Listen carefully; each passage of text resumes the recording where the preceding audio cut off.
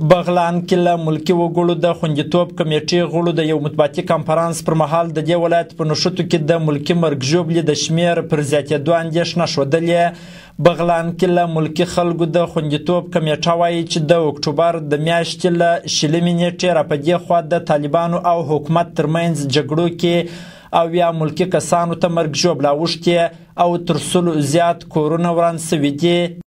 20 اکتبر به این طرف در حدود 70 نفر ما شهید و زخمی داریم.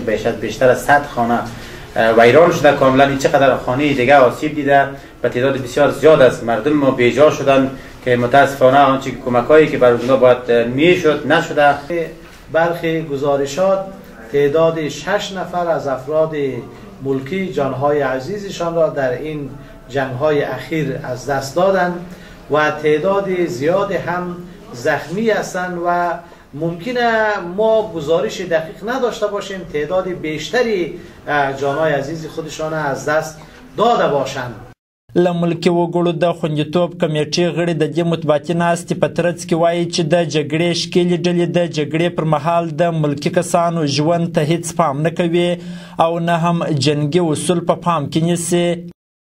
متاسفانه رعایت جنگی از هر دو طرف اصلا صورت نمیگیره. به این لحاظ ما هر روز شاهد ازی هستیم که افراد ملکی برشان تلفات وارد میشه. همه طرفین جنگ باید متوجه نقاط مهم باشه که تا چه وقت افراد ملکی در جنگ تلفات بده یا خانه‌هایشان ویران شوه از بین بره. دوی وایي چې په دې ولایت کې د افغان ځواکونو او طالبانو ترمنځ د جګړو له پیله تر دې مهاله تر ټولو زیات زیان ملکي وګړو ته اوښتی او ترې په کلکه غواړي چې د عامو خلکو سر او مال خوندیتوب ته د خپله پاملرنه زیاته کړي.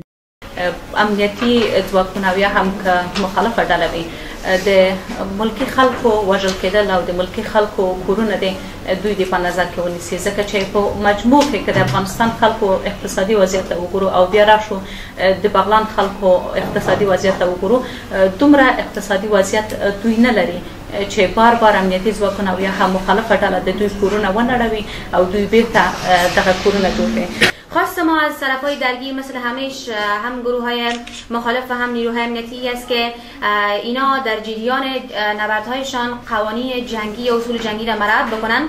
مدني فعالان وایي چې طالبان او افغان ځواکونه د ملکي وګړو ژوند ته هیڅ ډول پام نه کوي.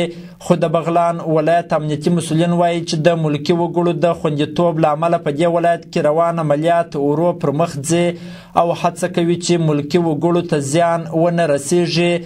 د طالبانو ویان ژوبله مجاهد وایي چې دوی نه د چا په کور کې ځای نیسي او نه هم ملکي مرګ ژوبله رامنځته کوي.